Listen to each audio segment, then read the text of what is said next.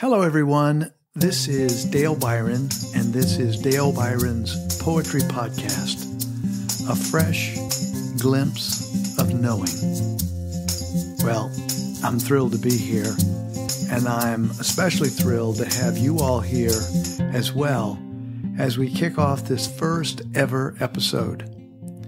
I want to share what I've learned over 25 plus years working with people in poetry in mostly non-traditional ways in organizations, university settings, community settings, and even the occasional political rally. For one thing, and I think a very important thing, I've learned that facts alone, no matter how true or rational or compelling, that facts alone will not have us change in any sustained way how we feel and ultimately, as I like to say, our dance steps or how we act in the world. In other words, when it comes to this most important and critical issues, or the most important and critical issues in our personal and community lives, we don't just need the logical linear facts and the figures for our intellect or the head, as we say. We also need intuitive, non-linear, creative visions, sounds, and images for the heart as well. And that is exactly where poetry and this podcast enter the scene as we marry the head and the heart, the facts and the poetic vision together. So let's dig right in with this inaugural podcast where we use great poetry to clarify, inspire, and address a particular critical issue in our lives. Each episode, this one is entitled A Stealth Guide to Healing Our Connection with the Natural World. Well, as always, we'll start with a few facts, in this case, difficult facts, of which we have way too many to choose from. There are 7 what we could kind of call meta facts, and the first one is this. 5 billion humans will face water shortage, it's estimated, by the year 2050. That's a little less than 30 years from now. The 6th great extinction event, human-caused, is currently underway. Since 1970, number 3, since 1970, there's been a 60% decline in animal population around the world. Number 4 is that the annihilation of coral reefs, again, worldwide, is actually occurring right now. Number 5, without a significant change, 95% of Earth's land will be degraded by 2050, again, a little less than 30 years. And by that 2050 date, and this to me is mind-boggling, to say the least, there will be more plastic than fish in our oceans. The last meta-fact around this subject is that, and related to number 6, is that 1/2 of all marine life has been lost in the last 40 years. Now, these are pretty devastating facts. And we ask the question, are these kinds of logical linear statements and facts important? Of course they are. Yes, they are absolutely important and critical that we confront them. But do we also need to hitch up our non-linear, intuitive, imaginal and emotional selves as well? Yes, that's the very point of this podcast, as we've been saying. In fact, I often like to use the image of using poetry to fly up underneath the radar screen, in a stealth way, the radar screen of our logical, linear minds. And as they fly up underneath that radar screen, they can go directly into the heart to do their thing. Again, why? Well, what I've observed, and I'm curious if you've seen this too, or experienced this, is that if all we get around this subject in particular, linear logical facts, it seems to me that it's much more easy to oscillate between a stance of full-on denial on one end of the spectrum or being caught in a kind of frozen despair on the other. And we know that neither of those stances is helpful. So, what say the poets on this subject? Well, they've got a lot of things to say, and I've chosen some things to focus on in this podcast. There's many to choose from, but what can they add? What can the poets add, speak differently about, and why would we want to pay any of our precious attention to these poets? Well, let's turn to a brilliant contemporary poet, David Wagner, who once said these lines in a poem he called Lost. Let's see what this might add. The poem goes like this. Stand still, stand still. The trees ahead and the bushes beside you are not lost. Wherever you are is called here. And you must treat it as a powerful stranger. Seek to know it and to be known. The forest breathes. Listen, it answers. Listen, it answers. I have made this place around you. If you leave it, you may come back again, saying, here. Here. No two trees are the same to raven. No two branches are the same to wren. If what a tree or a bush does is lost on you, you are surely lost. Stand still. Stand still. The forest knows where you are. You must let it find you. Now, I think this particular poem by David Wagner, again, who's an amazing poet, does something that the great poet Emily Dickinson talked about, which is tell the truth, but tell it slant. And that's why I use the term stealth in the title of today's podcast. And it seems to me that the healing that we're talking about, healing our relationship with the natural world, requires such beauty and truth, or as much beauty and truth as we can muster. It's really an honoring of the reality that we currently face. And I think Wagner's poem really gets into this territory deeply. First of all, the very term lost. I mean, how else can we describe our relationship with the natural world rather than or other than saying that we are lost? And when Wagner talks about, or the speaker in the poem talks about the forest, it's with such great reverence that the trees have their own wisdom. In fact, it kind of stops us in our tracks to hear a line like that the trees ahead and the bushes beside you are not lost. You know, when we do get lost, literally, in some place, particularly forest or someplace like that, the tendency that we have is to begin to get frenetic, to run here and run there, often in circles, trying to find our way.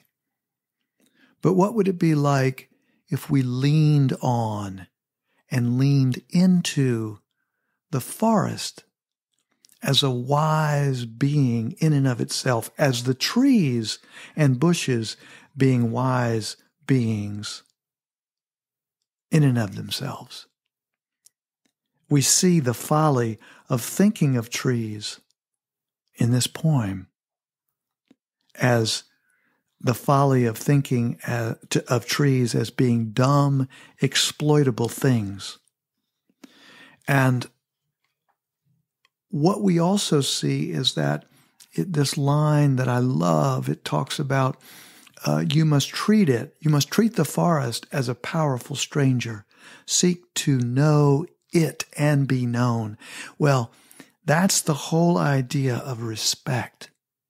We respect the forest as a living being, not a natural resource as we sometimes refer to trees and forests. What a slight. And also, as it talks about that no two trees are the same to raven, no two branches are the same to wren. If what a tree or a branch does is lost on you, oh, you are truly lost. That to me, back to the natural resource term that we use, that is a pushing back against that kind of slight. And it says that know that if we don't know the purpose of these things, then we are completely and surely lost. And also that if we really stop and get quiet, that we realize that we and the forest are not separate, and that if we allow the forest to find us, it will do so. Now, again, I want to point out, of course, that we started off this podcast by talking about the facts, some very specific, logical, linear facts, which are, as we said, devastating, of course.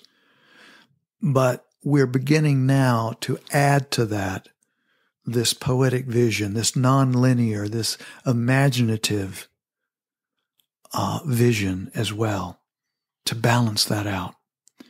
So if we look to the amazing poet Mary Oliver, who we just lost to this plane anyway, just a few years ago, she had a quote, and I wanted to bring that to us today. She said, "I don't know exactly what a prayer is. I don't know exactly what a prayer is. I do know how to pay attention, how to fall down into the grass, how to kneel down in the grass."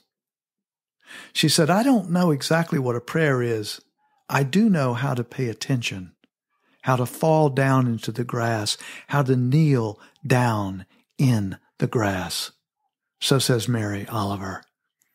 And so I think one of the things that the poetic vision about healing our connection with the natural world, that one part of that is to exchange praying to some abstract God, to exchange that for a reverence to the real, to what we find when we kneel down on fresh earth, as Mary Oliver talks about.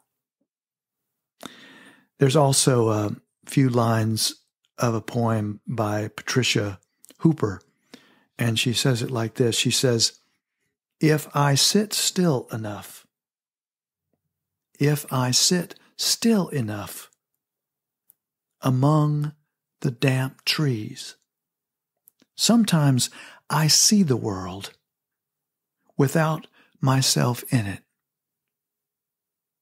And it always surprises me. Nothing at all is lost.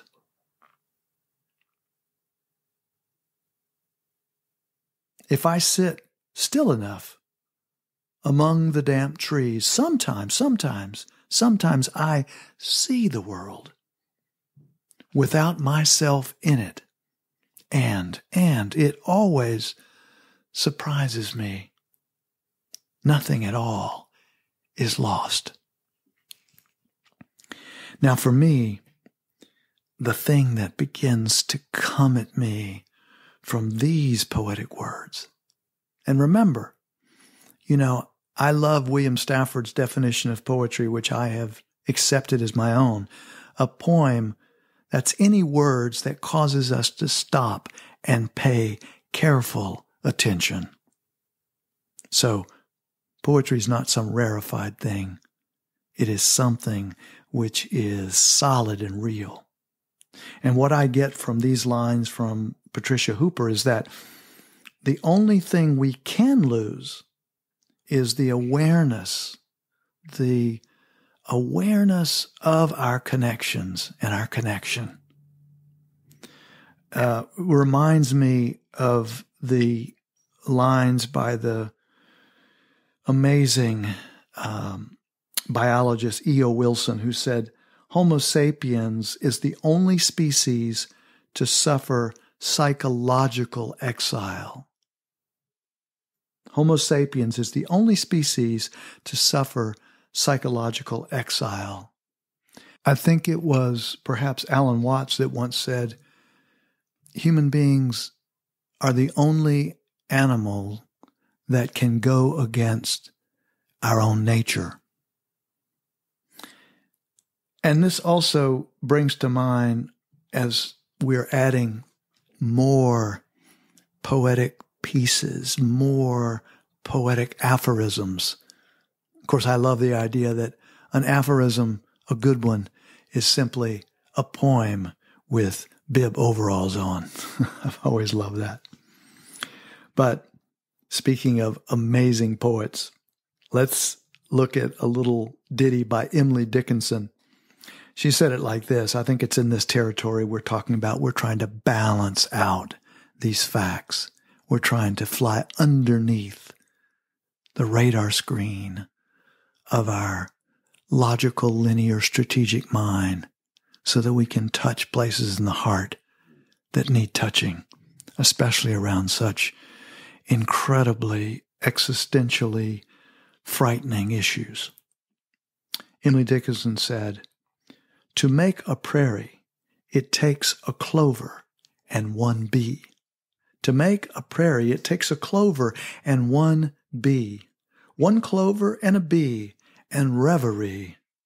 The reverie alone will do if bees are few." Now, I love that. I love so much of her work. And it just reminds you also that what we have to do, the healing of our relationship with the natural world, to try and do something about those facts that we started out with, and many others as well, that we have to begin to really have reverence for, really listen to, really take cues from the natural world from which we are not separate, from which we are embedded. And even that word is not exactly right. We are not separate from the natural world. There was another piece, little poetic quip that I wanted to bring by someone who refers to herself as the wild gypsy poet. And she said, "Listen, it is the trees who tell the future. Listen, it is the trees who tell the future in whispered songs through the leaves. Who will sing it then after they are gone. So again, such reverence in this case for trees in that piece. Now, the lost poem that we referenced, of course, these poem parts and aphorisms that I've been referring to or bringing to you, they all point stealthily to the old beliefs that we must leave behind. They not only vision us toward the new, but as they midwife us toward the new, but they also have a kind of built-in hospice effect for the beliefs that we must actually leave behind. And some of those beliefs are that we've inherited over many, many years, that nature is a blind, dumb machine. That's one of the things we've inherited and has gotten us exactly in the position that we're in today with the natural world. And rather than being blind, dumb machines, we realize through the poetic vision, through these poems and others, that the natural world is alive, is brilliant, is organic. The second old belief, which has far and away exceeded its expiration date, is that nature and humans are separate versus they are not separate. We've been talking about this, but that is so true. And the poetic vision, the poems that I've been using in the aphorisms, really speak to the fact that we are not separate from the natural world. Number 3 is that humans are to control, that we are meant to control and dominate, actually fight the natural world, grab it and wrestle it down to the ground. You know, that this is the old set of beliefs all around that dominate and control notion. That's what has been handed down. That is what that we can no longer afford to embrace. The truth is that we are here to integrate, to cooperate, and to rejuvenate, working inside of nature as an integral part. You know, the great scientist and thinker Einstein once famously said that we can't make changes at the level of thinking that created them. And I would say that we can't change feelings and attitudinal stances in the world at the level of thinking and feeling that created them. Here would be a good place for me to mention one of perhaps my favorite poet, William Stafford, once said, and boy, when I say favorite poet, that's among many, many poets. And anybody that I mention on this podcast today and in future podcasts, I am totally suggesting that you seek their work, that you get their poems, and that you marinate yourself in their poetry and any of the other poets and poems that you fall in love with. But William Stafford said, "The greatest ownership of all is to look around and understand."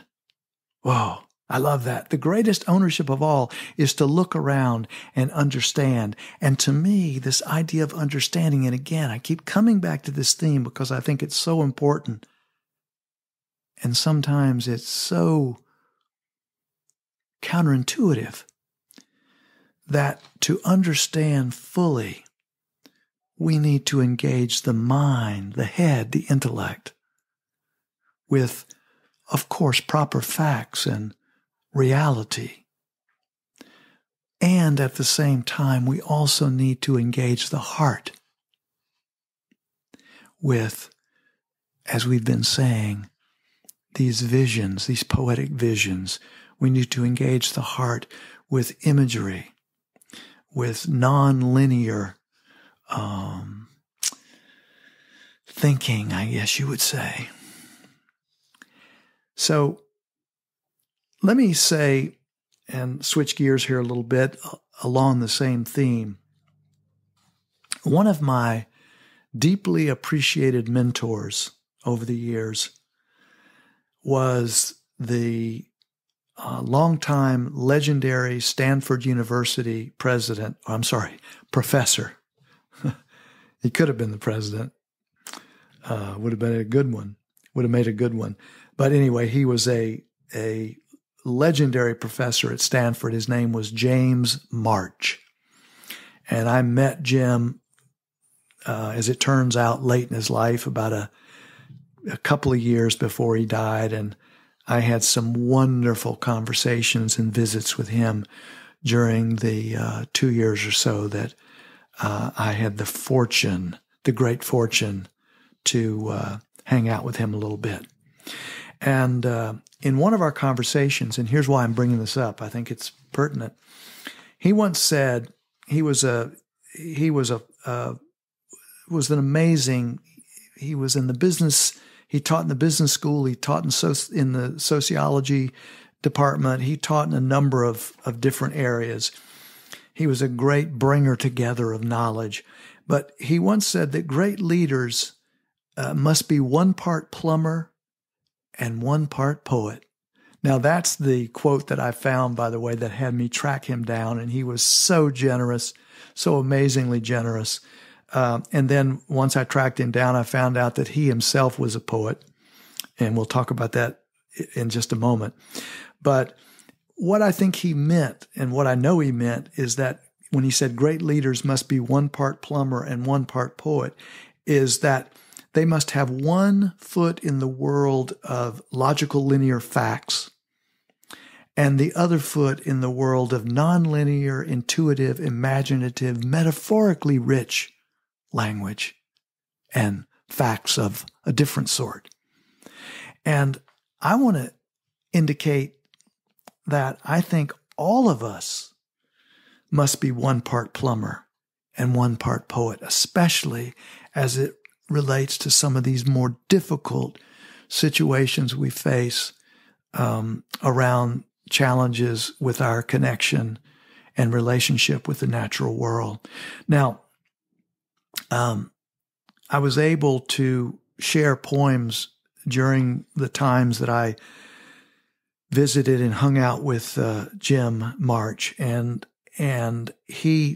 one of the many poems we shared poems by other poets, but we also shared a few of our own. And one that he sent me, very short little poem, which I think is relevant to our discussion. He said, the poem is called A Little Longer. He said it like this: My candle burns in a holder next to yours. It is flickering now, and so is yours. Still, your flame lights up my life, and I want to stay a little longer, if I can. My candle burns in a holder next to yours. It is flickering now, and so is yours. Still, your flame lights up my life, and I want to stay a little longer, if I can. Now, Jim wrote that poem about his teenage sweetheart, which became his wife, Jane, who I also met. Although she was having some challenges by the time I met her, some cognitive challenges. And Jane passed away during this period, of course, and she passed away about 1 month before, or about 1 month after she passed away, Jim also died. And he had written this poem or shared it with me, probably in the last year of his life. And I don't know if I think I mentioned this. They've been together 71 years. And you just begin to see the depth, the wonderful depth in that short little poem of their relationship. And of course, I saw that. I saw evidence of that. Even though she was in cognitive decline, they still related to one another with amazing tenderness and caring, and he to her with such reverence. And I think that what this says to us is it is a amazing lesson on what it means to be in an amazing relationship. And they were in an amazing relationship. And notice how slant and stealth this poem is. But if we just tilt our heads just a little bit, we can see how our collective candles now burn in the holder next to and embedded within the natural world. Jim, with this poem about his beloved wife, is giving us a lesson about relationships and our own relationships to the natural world. Okay, with that wraps, or that is a wrap for this first edition of Dale Biron's Poetry Podcast, a fresh glimpse of knowing. Now, if you like what you heard, please like and subscribe at your favorite podcast source. And if you believe, as I do, that the facts in any given situation are critical, yet must be enhanced with the power and emotional heft of poetry, then for sure subscribe, because that's going to be our theme, ongoing theme with this podcast. Also, I would ask that if you're so motivated and inclined, to comment on any hits you had about the poems, the podcast, and of course the theme, because I hope I have whetted your appetite to seek out these poems and poets, as I've already mentioned here. They are brilliant, and having their work at hand will give you critical tools you need to stay more centered, aware, engaged, and yes, even happy. And in your comments, if there are hits that you had that, I only thought of certain things, there are maybe secrets and hits and amazing insights that you've had that I've not even touched on. And it would be wonderful for all of us if you would share those with us again in the comments. So that is a wrap. Stay tuned for future podcasts featuring more great poetry on a weekly basis. And until the next podcast, you take good care of yourself.